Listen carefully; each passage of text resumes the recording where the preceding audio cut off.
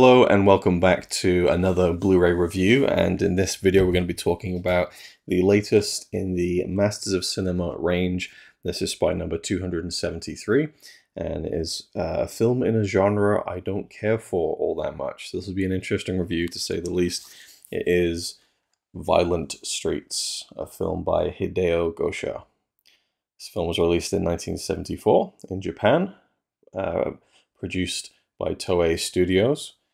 And as I said, the Yakuza genre. Well, I didn't say that it was a Yakuza film, but I would gather anyone who looks at this front cover, which is a gorgeous piece of artwork, newly commissioned and painted by Tony Stella. Not that I know whether it's painted or digitally drawn or whatever the case may be, but it's a beautiful piece of artwork. And I think you gather by looking at it that it's a Yakuza film. My experience with the Yakuza genre is very limited, and I think it is almost entirely limited to the works of Seijun Suzuki. So I don't know, maybe I just don't gel with Suzuki's style of Yakuza movies, because I've gone on record, I don't know if it'll be within grabbing distance, I've gone on record as saying that Youth of the Beast is the only film in the Massive Cinema collection that I've seen to date that I just didn't really like that much. Here it is. Yeah, so 1963, Nikatsu, Youth of the Beast. I just didn't gel with this one. And, but you know, I'm a slave to the collection, so it stays, of course. But, so when Violent Streets was announced, I was like, ooh, this would be interesting, because now I'm watching them all as they come out, which is exciting for me. I'm enjoying that process, but yeah, I was not sure how I'd feel going into Violent Streets, but that almost made me more excited than if it were a film I knew I'd be all in on anyway. So let's talk about it, Violent Streets. This film came out during a very interesting time for the Yakuza genre. So in the 60s, samurai movies were kind of a bankable genre for Japanese films and on television as well, which goes back to Hideo Gosha, who started with samurai movies in the 1960s, and Three Outlaw Samurai was actually adapted from his own television series, Three Outlaw Samurai. So moving into the 1970s, I think probably the late, I mean, Youth of the Beast was 1963, but you know, the Yakuza films really took a turn in the early 70s, the year before Violent Streets came out, a little-known film called Battles Without Honor and Humanity, which spawned a big series of movies by Kenji Fukasaku. And that kind of introduced a kind of different style to the Yakuza genre, which was very popular, which is kind of making things feel more real, like newsreel style, almost documentary style, fly on the wall, fast cuts, you know, shaky handheld camera, things that really draw you into this visceral world of gang warfare, basically. So Violent Streets comes along in 1974. I believe it was the second Yakuza movie that Hideo Gosha made, and it kind of stands out as not being that. It's a bit more slick and stylish, I think. And you know, going through the extras on this release, you know, even Tony Raines, the great Tony Raines, is saying that, you know, Hideo Gosha doesn't have any kind of, you know, there's nothing fancy about the way his films look. You can't look at any of his films and say that's a Hideo Gosha film by the way that it looks. He doesn't really provide you with interesting imagery in his films, and I disagree wholeheartedly with that in terms of at least just this one. I don't think I've seen another Hideo Gosha film, and of course every film is different, but I thought that the cinematography in this film in particular was excellent. Now, we'll get into the kind of film first and then talk a bit more about the behind the scenes afterwards. So it's a story about, it's very basically, you know, Godfather Part 3. Or at least a little part of that movie. You know, just when I thought I was out, they pull me back in.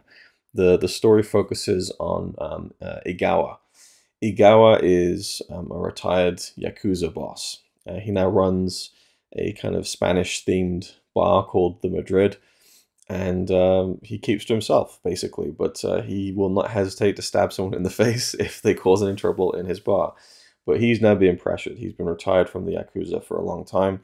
As Tony Raines mentions on his feature on the Blu-ray, this is almost an impossible, you know, scenario in which a Yakuza boss would be able to get out of the business, basically. But Egawa was part of this big kind of Yakuza crime syndicate which went legit, and they moved away from the Yakuza kind of name, if you will. So they gave this bar to Egawa as a kind of parting gift, and he's holding on to it. But now they're saying, well, it's ours technically, you know, we own it, so we want it back. And he's like, I'm not giving it back to you. While this is all happening, a famous TV actress who is kind of owned by this legit, you know, Yakuza corporation, you know, they kind of gave her a break, and, you know, for them, they own her now for life. She's been kidnapped by a rival gang. Now, they think it's this gang from, like, West Japan, and the real gang who's kidnapped her are fine with that. So now that there's these three different gangs going on with this kidnapping of this woman, Minami, and we got this retired Yakuza mob boss, Egawa, who for the majority of the movie is staying out of it. So of course, you know, this movie is leading to him getting back into it. That's pretty much the brass tacks of the plot. It moves at a pace. It's an hour and a half, you know, and I really enjoyed it. I really, really liked it. I think this film has turned me around on the Yakuza genre. Of course, every film is different, but I just think that, you know, as I was watching this, I was like, oh, this actually is quite good. The only thing that I struggle with it, I guess, is that in a Yakuza film, for the most part, and like I would say the same of this, there's really no redeemable characters. You know, every character is pretty much a bad person, a murderer, or just, you know, kind of horrible in some aspects. But I do think by the end of the film, I kind of was won over by how everything came to a conclusion in this film, to where I felt like it was really showing us, like, see, this is how fruitless and pointless the whole thing is. A life of crime or organized crime never ends well for anybody. You know, everyone loses. Even though there's a few characters at the end of this film who are perceived to win, you just know, based on what you've seen throughout this whole film, there's going to be someone else to take their spot eventually. Do you know what I mean? So I really liked it. And the last shot of the film I thought was really fun and kind of clever. And, you know, when the title came up at the end, I was like, a little kind of clap there. That was a really, really nice kind of final beat for the film. So I enjoyed it. I thought that it was really stylish. There was some fantastic cinematography for me, some great locations. You know, one shot in particular, just to throw it out there really randomly, there's a scene of these two characters, and, you know, they're meeting at a bar, or a guy comes in to speak to this woman at a bar, and you could just have them sat there at the bar having this conversation. But, you know, Gosha has these beads hanging down in front of them, and the man, his face is kind of obscured, whereas her face is a bit more in view, because really the focus is on her reaction of what he's telling her. He's delivering this information that's really going to provoke her. And so the focus is on her, but, you know, they're still both obscure. And I just thought it was a nice, I don't know, the lines of it through the center of the screen, and just, like, I don't know, the way it framed the characters, I thought was just really nice. Little details like that, which don't need to be there, but they just make the frame more interesting. And I feel like he was constantly doing that. I loved how he played with slow motion in the film. There's a character who gets shot at one point in this movie, and, you know, there's a struggle, there's a gunshot, and then we cut to, like, a profile view, and we see a squib explode from this person's back. You know, and it's a pop, and there's blood, and it's in slow motion, and the blood starts trickling down their back, and then they back into this wall, and as they slide down, as they take their last dying breaths, you can actually see the breath come out, like when it's really cold and you get that kind of vapor. And I just thought it was such a great, like, capturing of a theatrical death in a movie. Like, that was so cool to me. It's a brutal movie, it's bloody, it's violent, you know, it certainly doesn't hold back on a lot of the, you know, trappings of the Yakuza genre, which would be a lot of knives. You know, there's a character who goes around with a kind of a scalpel and does some pretty serious damage to a number of characters, and there's lots of gunplay. Now, Tony Raines raised an interesting point that I'd never considered. He said that for a Yakuza film like this to have all these guns and, you know, shootouts and everything is pretty much a fantasy, because guns are so hard to get hold of in Japan at that time. I don't know if that's the same now. He said the only place you'd really get that kind of quantity of guns and weaponry would be the US military, and they're very, you know, strict about their weapons and stuff. So There's even a bit in the movie where Igawa finally decides he's gonna, he's gonna get pulled back into this whole Yakuza mess, but he needs a gun. So he goes to this gun merchant, and you actually see there's like a board with like schematics for guns, which I didn't really think anything of, but as Tony Raines mentioned in the feature that he does for the Blu-ray, there were certain shops that were kind of set up in Japan, kind of illicit, workshops where they would try and just build their own guns out of necessity. But he said that guns going off all over the place was not something you would see in the Yakuza, but it was a lot of blades, knives, and blunt objects. So, but you get a bit of both in this. You get a bit of variety to your bloodshed, that's for sure. There's a couple of like fights in this that are like proper scraps. Like it's just two guys grabbing onto each other and just kind of like rolling around a bit. And I like that kind of, it's like a kind of kinetic realism where it's just two guys just jostling and it feels really like raw and believable, as opposed to some of the like, the punch and the duck and the boof and the baff. Even some of these, Hong Kong martial arts films I love so much, it's very choreographed. But just two guys, a real fight is just two guys just lumping in on each other, and it's a mess and it doesn't look very theatrical or nice. And there was a few bits of that in this film that I quite liked. The gun merchant that Igawa goes to, who plays a number of characters, I think he plays a few roles in the Battles Without Honor and Humanity series, and I kind of instantly recognized him. I haven't seen those films, but a number of years ago I got hired by Arrow Video to do a montage trailer of all of their Japanese action releases.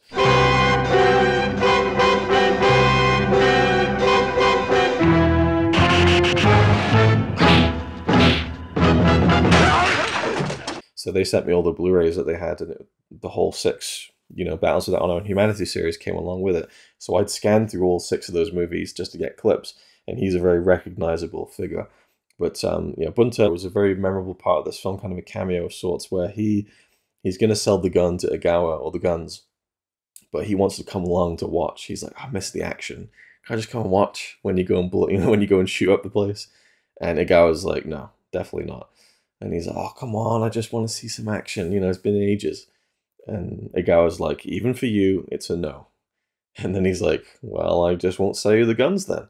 So along he comes, and he's just sat in the back of this car. There's mayhem, there's bullets flying everywhere. He's got a headset on with this big kind of like stereo, and he's drinking, I think, a bottle of Coke, and then occasionally he pops out with a shotgun and then just casually goes back to like, I don't know, having 40 winks. It's a very strange character and cameo, but kind of entertaining amidst all the chaos in that moment in the third act of the film. One very random thing I wanted to point out, because it really threw me for a loop, was there's a phone call between two of the real higher-ups in the Yakuza business, and one of them has got this like phone that is like completely covered with like a paisley pattern, and it's just such a weird, like, it looks like something your grandma might have. And it just kind of undercut the seriousness of the moment for you. What the fuck is this paisley phone all about?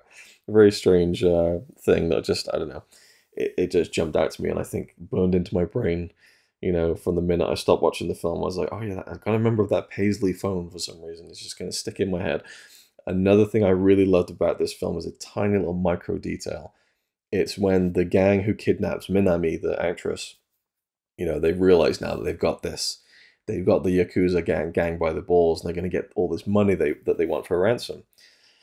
And it's a group of guys, you've never really seen them before. There's not really much characterization there. There's so many characters in this film, you'd never be able to sit down and get all the backstories and stuff. But there's this one character who's just in the center of the screen, and there's another one to his right, screen left. And he's just looking up at this guy who's presumably his friend, and he just kind of taps him on the arm and just gives him this look.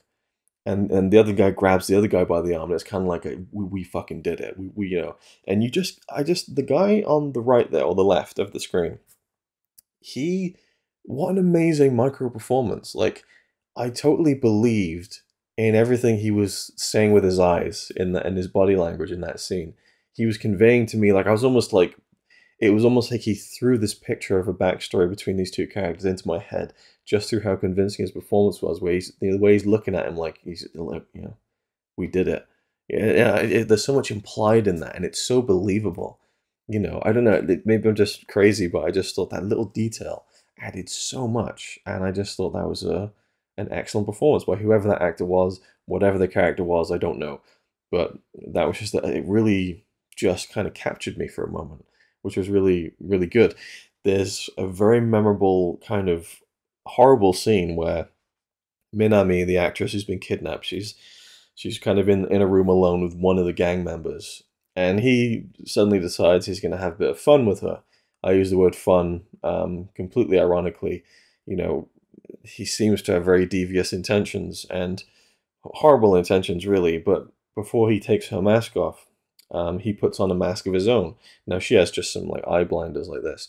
He puts on a full gorilla mask, and he's just looking at her, and it's so fucking like scary. I don't know, it's the eyes that are kind of bulging out of that mask. It's very intimidating, and it's again one of those mental images that is very striking. And speaking of masks, there's a sequence where they're sending money from this like building that's being constructed. A bag of money gets sent down to a guy on the floor below.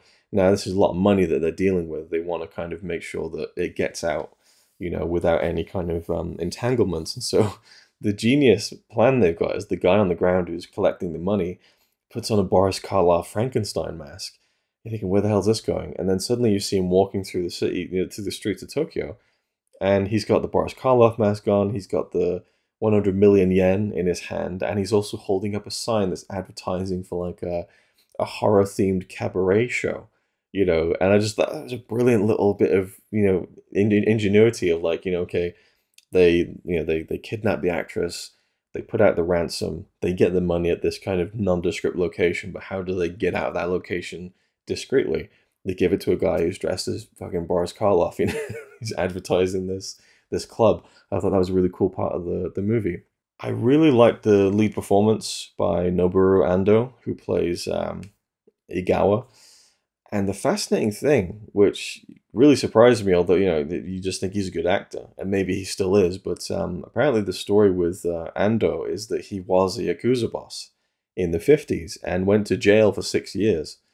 And then he came out and he wrote a book about his experiences, you know, doing time, being in the Yakuza. And hey, Tony Raines talks about how impossible it is to get out of the Yakuza. Well, here's a guy who got out of the Yakuza, I guess. So I guess it proves the point, or it disproves the point he was making in some sense.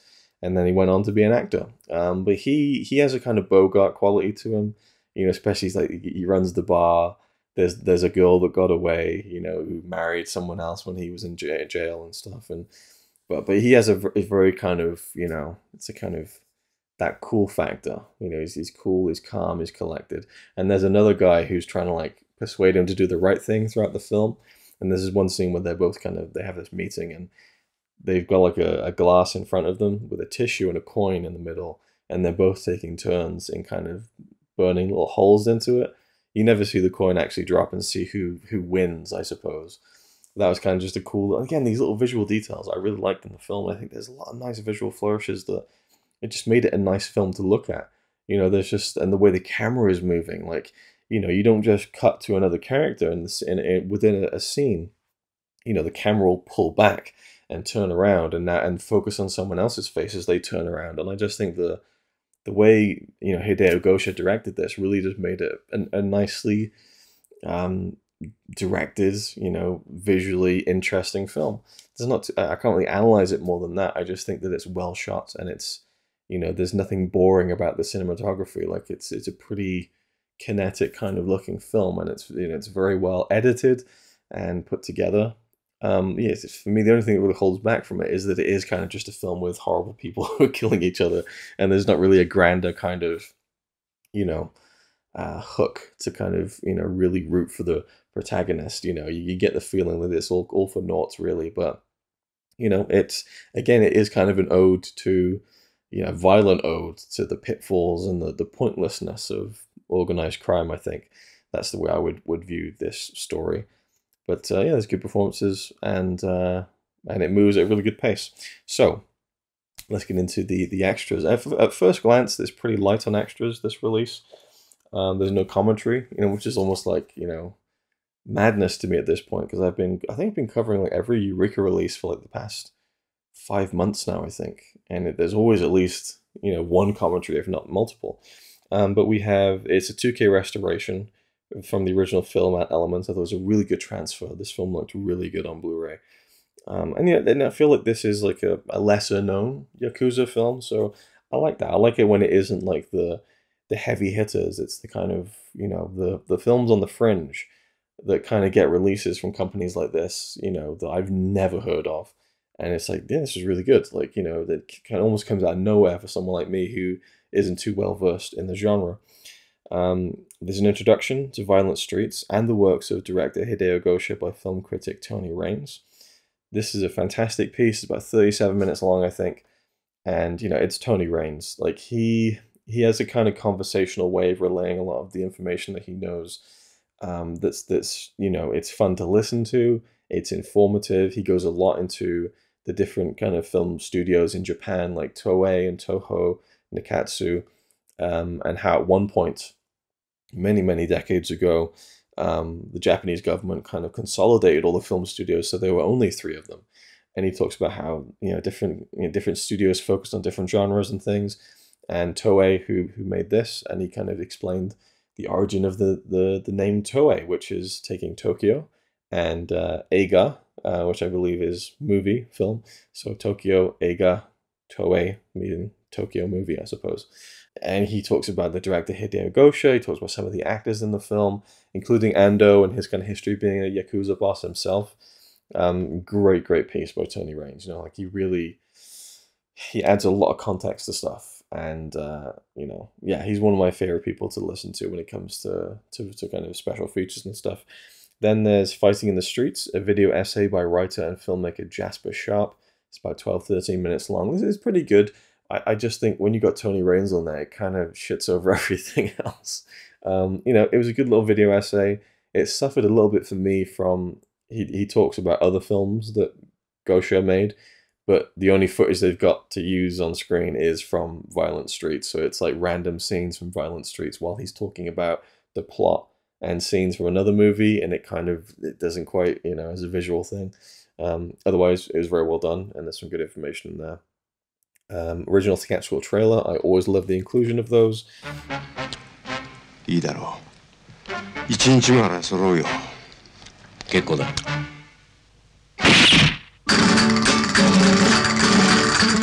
And then we have a booklet which has a new essay by Japanese cinema expert Tom Mez. This is Rule Breaker, Hideo Gosha, and Violent Streets.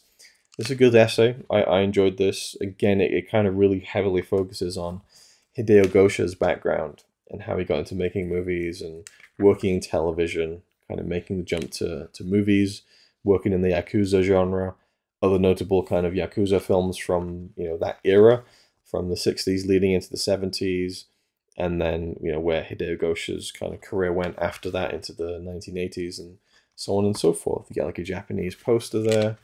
There's a couple of images throughout the booklet. Here at the front, you have that scene with the coin, which is, yeah, it's just, it's one of those things that just, it doesn't go anywhere. It's just, it's an interesting backdrop to their conversation as they're kind of having it over the table together in the bar. No reversible sleeve. We just have a nice black and white image there of some of the main characters from the film.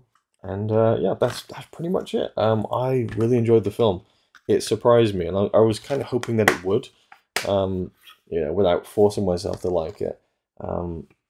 I don't know, it's just a very visceral kind of, I don't know, that kind of violence. It reminds me of the stuff that I watched when I was a kid, to be honest. The really brutal action films of the 80s and 90s. But there's like a rawness to it, I guess, which is probably inherent in a lot of other Yakuza films as well, where, there's just knives and lots of blood. None of it is really too, I mean, it is glorified on one hand, and on the other hand, it isn't. But it's not like, I don't know, it doesn't feel as like adrenaline pumping as like an Arnold Schwarzenegger bloodbath. It's more, back alleys and streets and slit throats and stuff. And it's, it's a bit grim kind of, it lives up to the title of Violent Streets, I suppose. So there we go. That was my thoughts on Spine number 273. of the MOC collection. As of now, we don't have a next one.